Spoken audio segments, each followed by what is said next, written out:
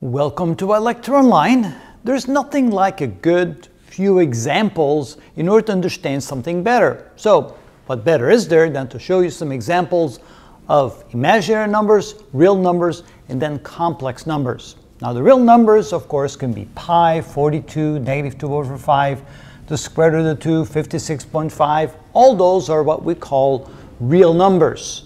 They actually fit onto the real number line. Imaginary numbers always have something to do with the letter I. I, by definition, is equal to the square root of negative 1. So when we have 5 times the square root of negative 1, that's the same as saying 5 times I, or a third I, or 0.01 I, or 54.5 I. All those are imaginary numbers. They all involve the square root of negative 1. Now notice that 1/3 I is 1/3 the square root of negative 1. 0.01 I is the same as 0.01 times the square root of negative 1, or 54.5 I is the same as 54.5 times the square root of negative 1. Of course, it's not always the square root of negative 1. We could have the square root of negative 4.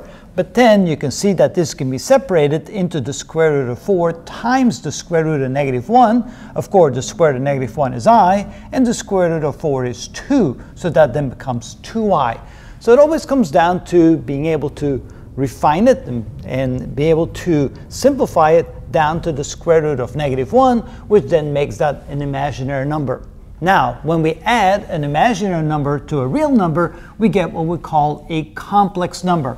So by definition, a complex number is the sum of a real number and an imaginary number. Typically, we write the imaginary number last and the real number first, but it doesn't really matter. You can change the order of that. And also, of course, we don't have to add them line by line. We can add pi to 1/3 I, and we can have pi plus 1/3 I, which is a complex number. So it doesn't matter. Any sum of any imaginary number and any real number added together forms a complex number. And so now you realize what a complex number is. Now we have to maybe investigate a little bit more about the concept of the number I and what imaginary numbers are, and then we're going to learn to do algebra with complex numbers. And that's what this video set is all about.